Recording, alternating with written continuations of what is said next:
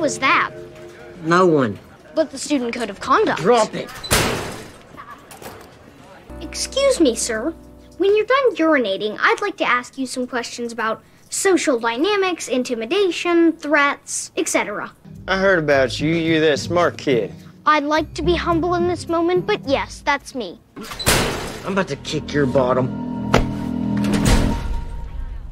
I don't think so. Hey, Tommy. How you doing?